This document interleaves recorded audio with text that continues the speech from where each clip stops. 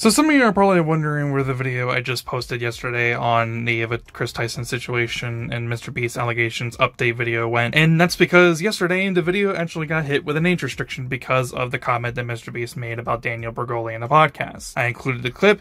I didn't think anything was actually going to happen, but in like an hour after the video got posted, it got hit with child endangerment or child sexualization. Yeah, I understand why the video got flagged, but it got really annoying because I had to go into the YouTube editor and I edited it out, and I thought it would be fine after I would appeal the age restriction on the video and everything would be fine. But ultimately, the video's momentum on YouTube and the algorithm and the analytics, it killed any momentum that it ended up having, and so I'm re-editing it, re-uploading it.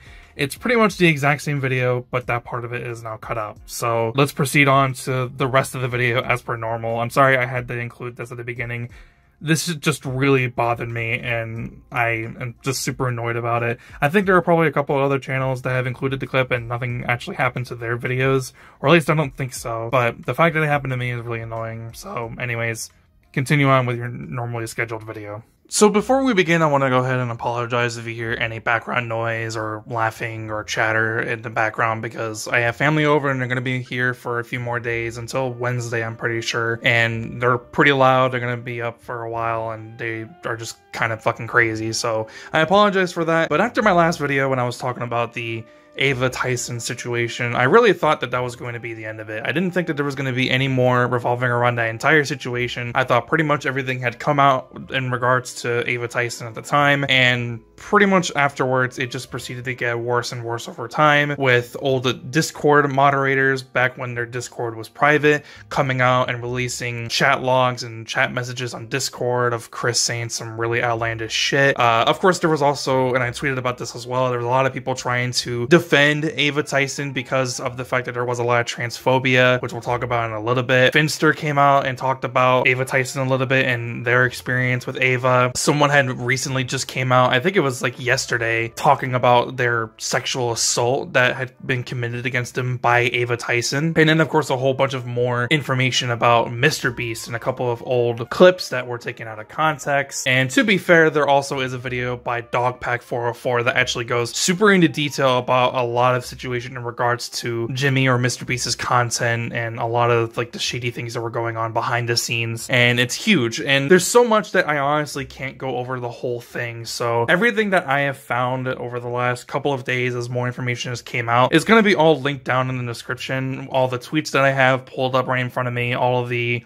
website, the GitHub actually, that has to involve a whole bunch of screenshots and messages and chat logs that were a part of Chris and his private Discord server, and of course Dogpack404's video on Mr. Beast, because I think just before like it recently started like getting around and into people's recommended feed and now has over 2.1 million views. I think for a while it was actually blacklisted and people weren't able to see the video for a while, and the reason why I'm saying that is because Pegasus recently made a video talking about it on his second channel, and he tried to look up the exact title of the video and it didn't actually pull up when he was actually trying to search for it. So regardless, we're here to talk about a lot of things that have been going on since like my last video from 4 days ago, and it's insane how far things have actually gone since I had actually talked about it. So obviously I don't really need to discuss and talk about what has actually been happening around Ava Tyson, because more likely than not a lot of you just know more than I do, because I just haven't really been keeping up with it because I've been so busy in my own personal life and just trying not to focus on this entire situation, because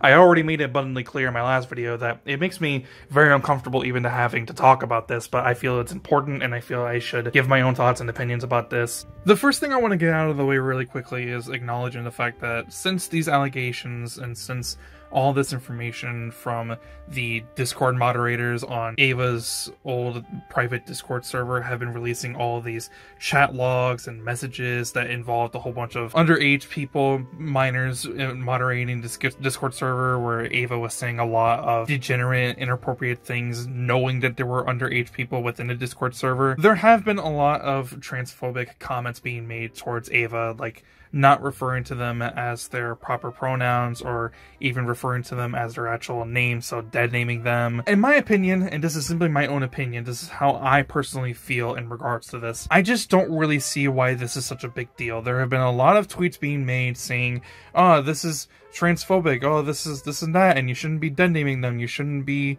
misgendering them, and this and that, and yada yada. And throughout the video, you're going to be hearing me referring to Ava as, or hopefully so, I'm going to be referring to them as she, her. I'm going to try to be as respectful as possible, even towards someone that I don't have any respect for. I just don't think that this whole, like, misgenderizing them and not referring to them by their actual names, so dead naming them, just matters, because in the context of the situation where we have all of these Discord moderators who are releasing all of these messages, and someone coming out with their story where they're talking about how they got sexually assaulted by Ava after they had transitioned, I just don't think that this whole drama and this whole situation of her being misgendered and all this bullshit fucking matters. And I think a lot of people are trying to, like, diverge their anger towards the wrong people, like Moist Critical, because back when Moist Critical tried to talk about the situation, all people were bringing up was the fact that he never referred to her as she, her pronouns, and only referred to her as Ava, but that's her name, so I don't understand why that's such a huge fucking deal. And then, of course, Ludwig has Moogle Mail, and people wanted him to talk about it on Moogle Mail, to the point where they were constantly harassing him, and they were like, oh, you're suddenly being very quiet about the situation, and then he was basically forced to, whilst he was on vacation with his family, go ahead and make a video talking about the situation, which was just not the way to go about it. And I understand where people's heart is. I know that their heart is in the right place, but in regards to the situation about Ava, where they're being exposed for inappropriate conversations with minors, inappropriate behavior towards actual fucking people that is actually illegal, it's just, I think people need to be focusing on the actual important context of what's going on with the situation, instead of focusing on something that at the end of the day just doesn't fucking matter. Because I don't think anybody is going to want Ava to be on the internet anymore and to have a platform anymore. So referring to them by their actual pronouns and their actual name, or what they go by as now, I just don't think that really matters in the long run, but that's simply my own opinion. But like I mentioned earlier, there were, like, Discord moderators who tweeted out some videos and screenshots. There's a GitHub that has everything. All of it, again, is going to be linked down in the description. It's fucking bad. Like, it gets so bad. There's Ava under the Discord name Chris the Meme Guy, where they acknowledge that there's a 14-year-old in the Discord server. The fact that they put their nudes in the NSFW channel, referencing Shadbase and linking Shadbase's website in the Discord server that actively has minors in the Discord server. It's fucking terrible. Like I said, there's so much that I can't get all to it in this one video, but if you want to read through all of it, if you have the free time, go and read everything, because it's incredibly important. Next, we're going to talk about the sexual assault allegations that were made towards Ava Chris Tyson, and this was made by a Twitter user named Mooskina, and they pretty much just account everything that had happened between the two of them back in, I think, 2022, November of 2022, when she had actually had under 500 followers, and after they transitioned, Ava, after they had transitioned as well, but before they were on HRT, they had come out to them, and they got really close to each other. And then at one point, she moved in with Ava. For like a very brief period of time, they had moved in together, or she had moved in with Ava, and that was when they started having sexual relations with each other, where she would perform sexual oral on towards Ava, and that would continue on further. They would have messages towards each other. They would eventually move it on to Snapchat, videos, photos, messages, everything, and it just proceeds to get worse. The thread is going to be linked in the description. I'm not going to be able to read all of it because I don't want the video to be too long. It gets genuinely very disgusting, because at one point there's also a tweet within this thread where Jimmy actually calls Ava after Ava had publicly posted that they were on HRT. And as they were in the middle of a phone call between each other, Mooskina was actually giving oral sex to Ava as they were in the middle of a phone call between the two of them. And there's a whole lot of private information that was shared between the two of them. At one point, Ava then decides, as they were just sitting on the couch in the living room, right? Like, nothing was prompted, nothing sexual was happening.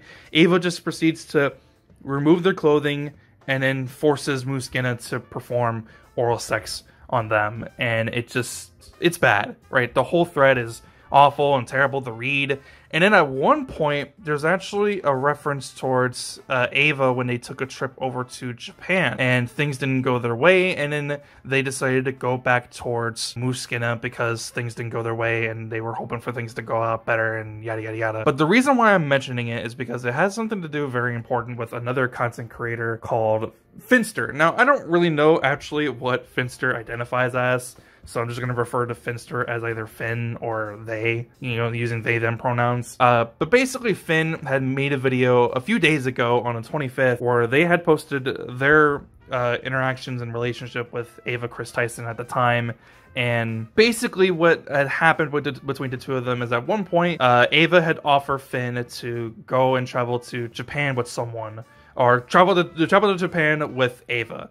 And Finn offers, or asks rather, if they can invite someone to go over to Japan with them. Ava agrees that that's allowed. They go over to Japan, they hang out for a while, and then Ava just disappears and then she goes off and she does her own thing. But it was later revealed that Ava may have potentially had ulterior motives, because it was actually revealed to Finn later on in a tweet somewhere. Finn actually shows it in the video that they had made, that they had actually had a crush on Finster, right? They had a crush on Finn, and potentially Ava was trying to do something more sexual, something more than just hanging out between the two of them when they were over in Japan. And the fact that Muskina has a story where they explain a situation that involved that happened in Japan where things didn't go their way, and then Finster tweets or shows a screenshot of a tweet that happened in relation, or the sequences that happened between Finn and Ava, it's all just completely coincidental. So that alone just kind of leads me to believe that what Muskina is talking about and Muskina's story, it's not fake, right? It's real.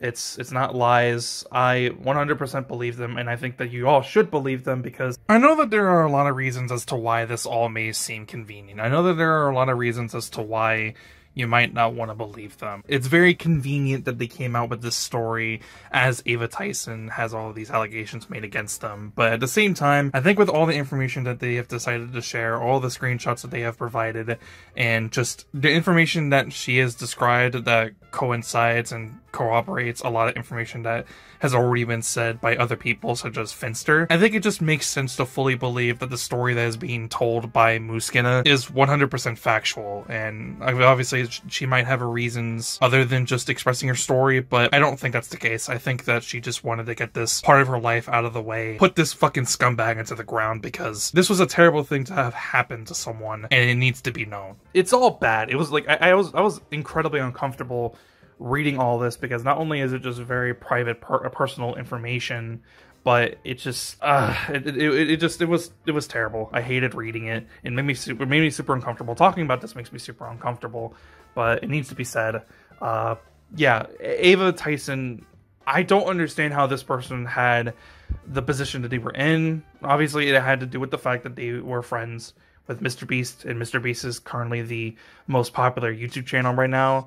But holy shit, man, just the fact that Ava was able to get away with all this degeneracy and illegal behavior, and then the sexual assault stuff, it's awful, and it is terrible. I don't know what else to say. It's like, I had already come to a consensus of what Ava Tyson was and who they were, and like what their behavior was. And their behavior was the fact that they are just an incredibly degenerate piece of shit that has no bounds as to what their degeneracy is willing to go. I think there was also a tweet somewhere, I'm gonna have to find it, but I think there was a tweet somewhere, I think maybe by Keemstar, where they show a screenshot of a tweet made by Ava's sister, who doesn't even refer to their own sibling as she, her. She actually refers to Ava as he, him pronouns. So, and the reason for that was because there's also a few other screenshots that have to do with the fact that Ava doesn't care about being transgender. They're basically gender fluid, and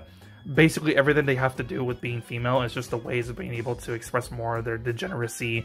And at one point, I think Ava stole some of their sister's underwear and like wore it to like express femininity or something like that. Well, before they had transitioned, it was like years ago or something like that. I don't know. There's a lot of information. There's a lot to go over. There's so much to go over in terms of like the Discord screenshots, and I can't read it all for you on this video because it's just so much. Like I said, read it for yourselves because it's incredibly important to like acknowledge that this information does exist. Even Lava has gone back and has expressed that these screenshots are real and that they went through a lot of efforts to go and get these screenshots, and that this behavior expressed by Ava Tyson at the time was very inappropriate. They still don't see themselves as a victim, and they don't see themselves as someone who witnessed and experienced grooming by Ava, but they acknowledge the screenshots, they acknowledge that this behavior happened, and it's messed up, right? All this that happened, it's disgusting. Ava Tyson is a disgusting human being that doesn't deserve a platform, doesn't deserve to be on the internet, and honestly just needs to disappear off of the face of the planet. And I hope for the love of everything that they go away forever, because I don't want them anywhere near society. The last thing I want to talk about is in regards to some of the stuff that has to revolve around Jimmy or Mr. Beast. And the first couple of things have to involve some tweets that have to involve with some videos of old clips from Mr. Beast's YouTube channel, where he said some pretty messed up things about black people and how $69 is too steep of a price to purchase them, and some other stuff that's pretty offensive. Selling N-word for $400 money? The most I would pay is like $300. Sorry, $400 is just out of my price range for that type of stuff. QQ, shut the fuck up, you stupid faggot. If the video was looped, how would I call you a stupid faggot? Exactly, it's not looped, fucking dumbass. N-word, N-word, N-word, N-word. Thanks, Hassan, for the donation, I appreciate it. No more, no, boys, no more typing the N-word in chat, no more cursing. Selling 10 for $69 each? That's a steep price. I don't think you're going to get any sales. I'm kidding. And then another clip where he's talking about Daniel Bergoli, and he says something very inappropriate that I'm not going to repeat, but something that needs to be apparent and needs to be known is that I think some of these are just kind of taken out of context. Number one, I think the podcast clip is taken out of context because it is. Leon Lush, who was a part of that podcast, actually came out with a video explaining what the context actually was, and it was just a means of them to be able to say some messed up jokes, and that was the whole point. The whole point of these two clips that were shared on Twitter was that they were just trying to say really messed up things just because, right? Because back in the day, edgy jokes where you would say the most outlandish things were the things that you would say to get really popular. It's not right. Obviously, the thing that he said about Daniel Bergoli when she was only 14 years old is really bad, and some of the clips that was from like the live streams that he did, obviously they're bad jokes as well, but I think at the end of the day, I don't really think that Mr. Beast stands by the things that he said before. He definitely doesn't stand by the comment that he made about Daniel Bergoli, because that's terrible. And number one, he even says that he wouldn't actually do something like that, so that's something at least. But the thing that I would say that is actually worse for Mr. Beast is the fact that Dogpack404, who apparently from the title of his video, he used to previously work for Mr. Beast, made a whole almost hour-long video where he goes into depth about a lot of things about Mr. Beast's previous content, where he talks about how some of the content is actually completely fabricated, because some of the stuff that would happen within the videos is actually just CGI. Like, a giant pit would be completely fake, a person would be fake, buildings in the background would be completely fake, and even some of the people that are actually a part of the videos, they're just hired actors, essentially. They're people that are already working for Jimmy to begin with. They're not random subscribers like Jimmy would say at the beginning of the video. They're people that Jimmy either knows directly because they work for him, or they're people that know people that work for Mr. Beast's company. Some would say, what's the big deal? Like, who cares, right? The whole point of the videos and the content is that they're just supposed to be entertaining. They're meant to bring entertainment to those who are actively watching the videos. And the reason why it's a problem is because Mr. Beast always constantly tries to portray his content as being 100% legitimate, and there's nothing fake about it. Everything that's happening within the videos is completely real. Nothing is fake. The people that are within the videos are legitimately just random people that he has no idea who they are. They don't work for him, this, that, and the other, and that's just not true. I think one of the people that Dogpack talks about is, I think his name is Mac. He was just a random contestant at one point, but realistically, even before he first appeared in the first video that he ever featured on Mr. Beast's channel, he was already working for him, and he already lived in a very lavish lifestyle. He already lived in a huge lavish mansion before he even showed up in any of Mr. Beast's content.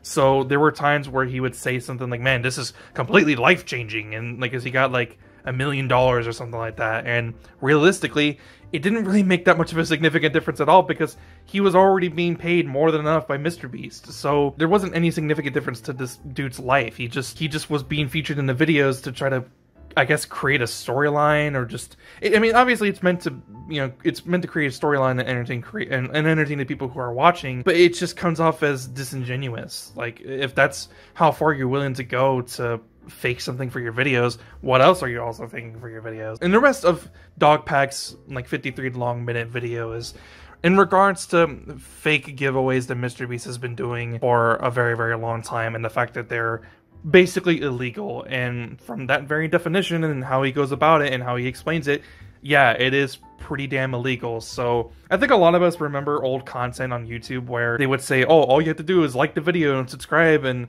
comment, and then I'll choose you to win like a PlayStation 5 or something like that. And there are plenty of clips where MrBeast says, like, all you have to do is subscribe and I'll give you like an iPhone or something, as an example. And there's a lot of videos where MrBeast says that. There's a live stream where he's constantly referencing the fact that if you buy something from him, so you're basically entering in a raffle by paying him money, by buying a t-shirt, and the chances to get something along with your t-shirt. That's illegal. You're not supposed to do that. You're not supposed to give someone money for the random chance that you might actually win a prize, because the chances of you actually winning something are statistically just super, super, super low.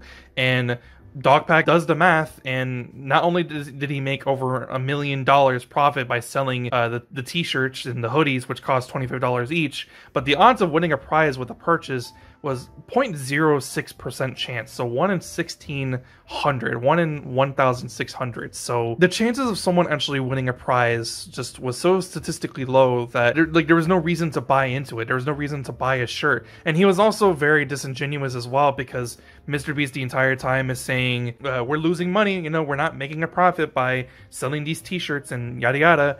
When in reality, MrBeast was actually making more than enough profit for the stuff that he was apparently giving away, quote unquote, to the people who were buying his t-shirts and hoodies. So there's a lot of really scummy and shady things going on behind the scenes with not only MrBeast's content and the fact that he's just lying about it. There are also a lot of giveaways that he has done and continues to keep doing that are just super like unclear as to whether or not someone actually wins, and how someone even wins to begin with. How did he choose which person actually wins the giveaways that he does? And then Dogpack actually shows a clip where another content creator who had like 700,000 subscribers, I think it was, they won one of the prizes that was from one of the Feastables giveaways, and then they featured in one of MrBeast's videos. I think it had to do with like the chocolate factory, and conveniently that same creator who won one of the Feastables giveaways also wins in that chocolate factory video. So it's just all very convenient